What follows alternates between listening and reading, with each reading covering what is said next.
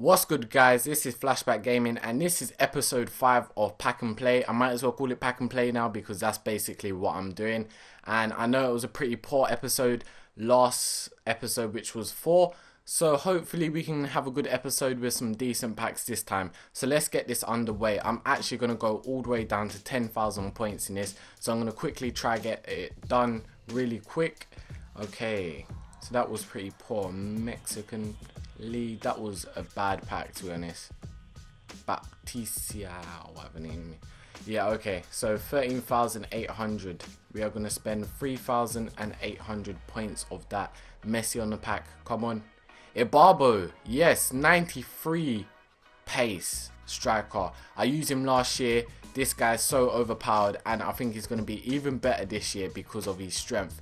So that can really be added to the squad because he can link up with like Balotelli and stuff like that. So that was a pretty nice pack there. Hopefully we can get someone above 83 rated in this pack.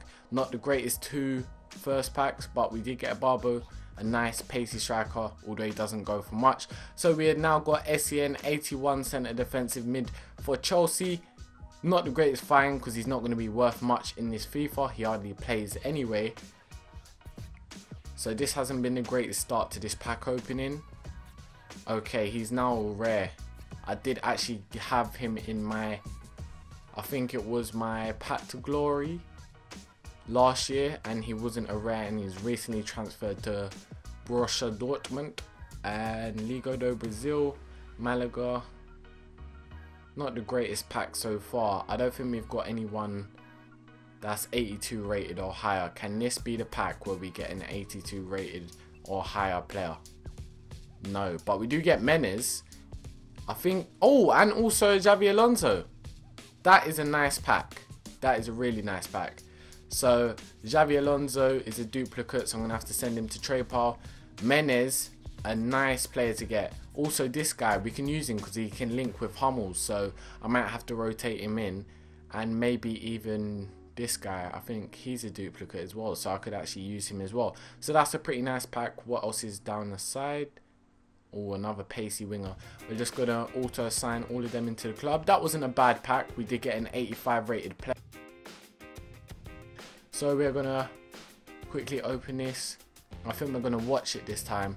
I have a feeling there's gonna be a rare player in this pack. Am I right? ROONEY! We've just gotten ROONEY. 87 rated centre forward. He is definitely going to be used in the squad, I think, if I can fit him in somehow. Velton's Arena once again, and also squad fitness. So that was a very nice pack.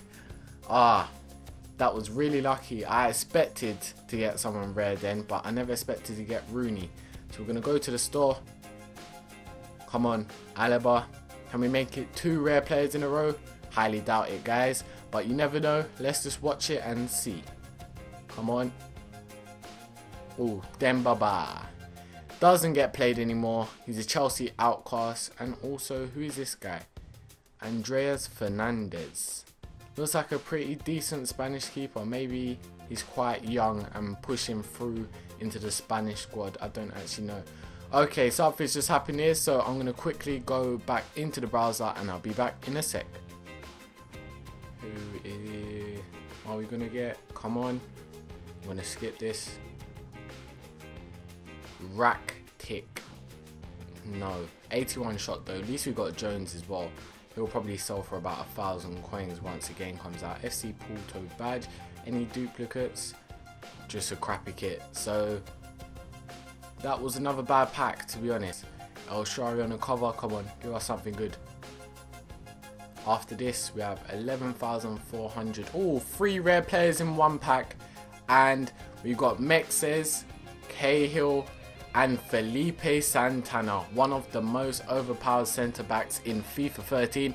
Hopefully he is like that this year. I think he looks even better this year with 81 pace, 84 heading as well. Mexes was quite good in FIFA 13 as well as Cahill, so that's a pretty nice defensive lineup that I've just got there. And the duplicates were crap. Vidal, do your job. 1,100 points left. Oh yes, yes, we have got Sanchez. He's not worth that much this year, I think, just because of his ratings dropped so much. But he does have that 87 pace and 85 dribbling, as well as Dyer, who has 92 pace and is a rare gold player. So that was a pretty nice pack to get there.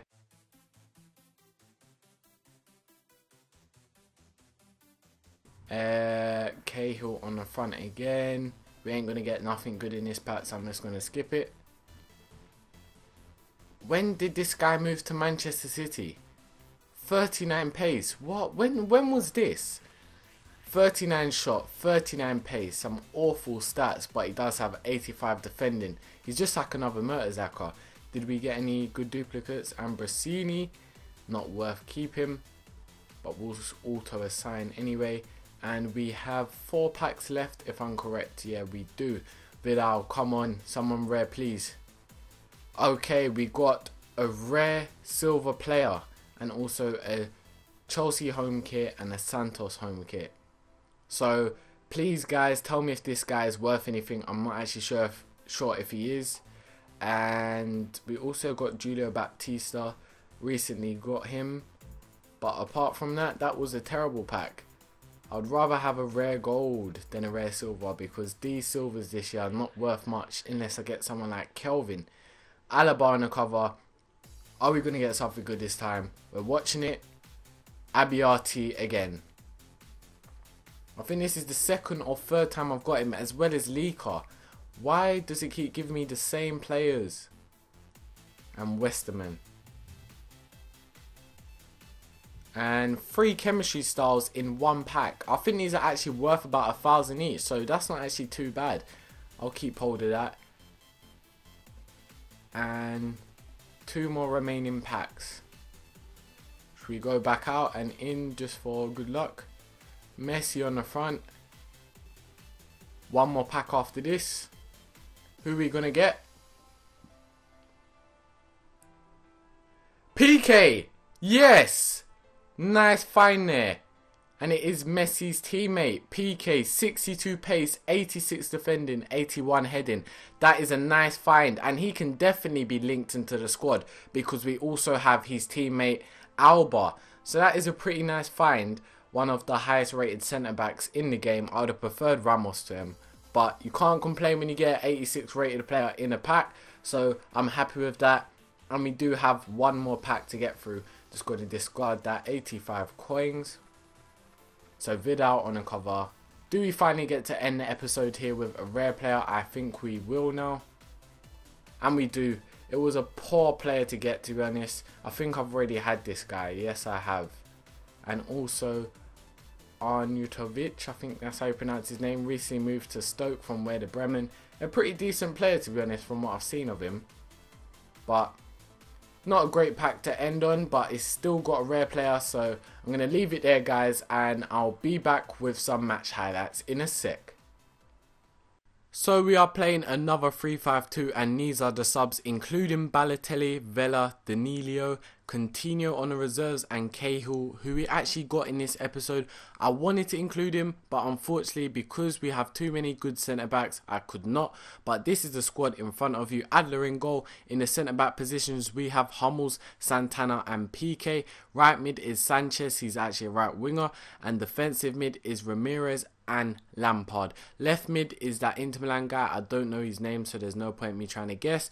And in cam is Wayne Rooney. He's actually a centre forward, but I converted him to a cam with a simple position modifier. And up front is a Barbo and Neymar. I know the chemistry is not that great, only 85. I did build a really nice 5-2-1-2 team, and that was actually really good, and it had like 97 chemistry, but I thought that would be too sweaty and you guys would not like that. So this is the team I've built. I know the chemistry ain't the greatest, but it looks a pretty decent team. Leave me your thoughts on this squad and maybe any changes that I could have made. So let's get on with the game, and I'm going to be showing you some highlights right now. To play our 3rd game of this series, and although the team looks really great, I am not actually comfortable playing 3 at the back, but I will be trying out a load more formations in this series, so don't worry about that, guys. You can see this guy's team is very sweaty. He has Aubameyang up front with that 95 pace, Diouf, a very fast defense as well with Dante and that Socrates guy, and Dante is so overpowered in this game, so really get him if you're building a Bundesliga side. But we started off quite nicely. Neymar on the ball right now, lovely little cut and finesse right into the top left corner, but his keeper saved it. Finesse is quite overpowered in this game. It's actually back just like FIFA 12 and working fine. Ibarbo with a lovely header from that corner taken by Lampard, so we was 1-0 up with 15 minutes gone, and a nice header and debut goal for Ibarbo. So we're going in at half time. We are winning 1-0. The stats wise, pretty even possession, but I've had quite a few more shots. He's only had one. And this is what happened now. That was quite fluky how it kept bouncing back to him, and it fell to Diouf when he passed it, and a nice finesse finish into the corner. Take nothing away from the finish, but it was just kind of crap how it kept rebounding to him. And this was literally what he was doing the whole game, knocking it over and hoping that his strikers could get it. A lucky rebound, and Aubameyang finished it, so he was 2-1 up. But most of the time he was just hitting it over the top, and it's really hard to control three at the back, especially because in this FIFA it is so hard to control the defense, especially switching players and stuff like that. So he was just kind of turning my defense apart by lifting it over the top and running with the pacey Aubameyang and others. And this is the chance we got in the 90th minute with Santana. Yes, you hold your dick-shaped head, because that was a terrible miss and he could have got us a draw right there. So we finished losing 2-1, and don't worry guys, I will get my form back soon. I'm going to be trying a few more formations because I'm not good playing three at the back in this FIFA, just because it's so hard to defend. And although the defense was alright, PK was good, but it's just so hard to defend with three at the back, and you can get turned really easy. You can see by the stats there, I had a few more shots than him pre-even possession, but it was our second loss.